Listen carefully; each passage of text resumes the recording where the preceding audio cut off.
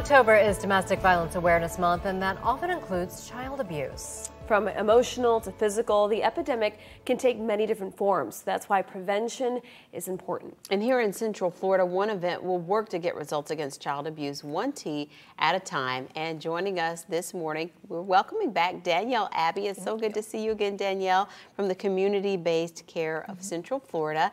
And a few weeks ago, we talked about the Hidden Rock campaign. How did that go? Oh, that was fantastic.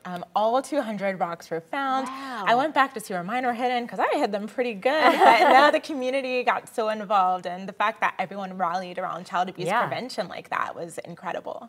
So now you have another big event going on, and it is For Our Kids. So tell me about how that whole event's going to go. Yeah, so Fore is F-O-R-E because we love puns. We have our inaugural golf tournament that is happening next Friday, October 26th at Tamacon Golf and Country Club. And for us, we're really excited because it's more than just a day out that's on the green. It's more than just any golf tournament that you go to. For us, it's the opportunity to get the community involved with child abuse prevention. It's considered a national public health crisis despite the fact that it's so preventable.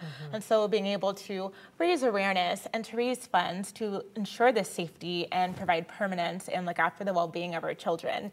And of course, we're still looking for 25 people who are interested in golfing, whether you're an individual, whether you're a foursome, whether you're like me and can't play putt-putt and always hit your balls in a lake, you're an amateur, you're a pro, or whatever it is. We just invite everyone to come out. We have some really cool activities that are happening at the holes, like a lemonade stand that might have a little more than just lemonade in them, or the opportunity to win a brand new car courtesy of iRide in Sanford if you get a hole-in-one. And so really just, come out, come join us. If you can't be there, get a hole sponsorship, whatever way that you want to get involved. We want to have you there, and so we're always open to ideas.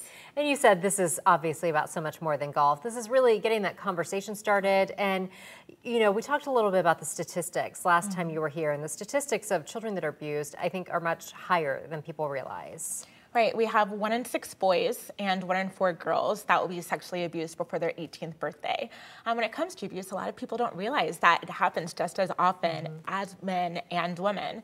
And so one of the great things about For Our Kids is we look at our demographics, specifically on social media, and it's women between the ages of 25 and 54 that tend to express interest. But golf is a male-dominated field, and so it allows us to be able to bridge that gap and also get men involved as well. A lot of times when you look at popular media, there's the misconception that men cannot be primary caregivers. In our case, men don't think that they're able to be single and be a foster parent. When in reality, I know someone who was 25 and became a foster parent and then adopted at 27.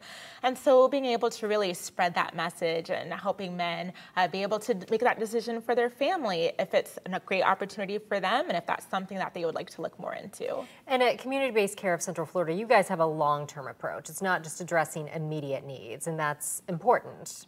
Right. We serve about 8,000 children if you look at our fiscal year of July 2017 and July 2018. And that's a lot. That's just in Orange, Osceola, and Seminole alone. So when you're looking at 8,000 of the kids that we assist, it's so important to figure out how you're able to prevent them from coming into foster care in the first place.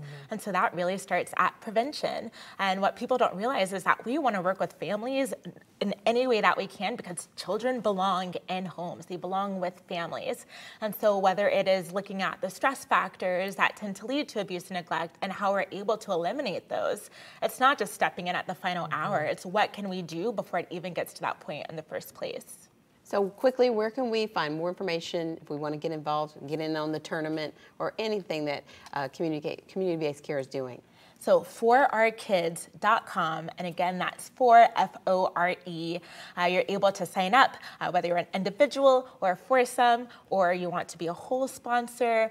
Right now, we're about $4,800 short of our fundraising goal. And so just by being able to help out and go spend a day on the green and just have a really fun day, you are able to help the kids in your community. And we really invite you to step in and step up and see what you can do to help provide that change in a child's life. Let's hopefully make that happen. Thank you, Danielle. Thank you.